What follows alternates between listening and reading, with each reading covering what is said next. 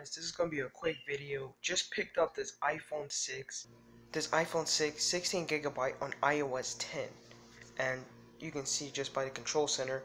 And I just got it for $47. It had a bad battery, bad screen, and let me show you guys real quick. It's on Sprint, which kind of sucks, but I'll use it on Wi-Fi. It's 10.2.1, and it's fully working. Yeah, but everything works. Like the camera works, and I'm like super happy I got this.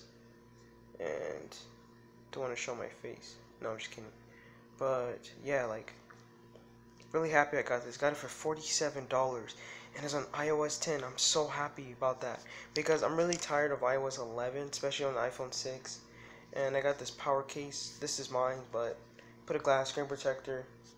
Fully working iPhone 6 for $47. So yeah, that's gonna be pretty much it for this video, and peace out.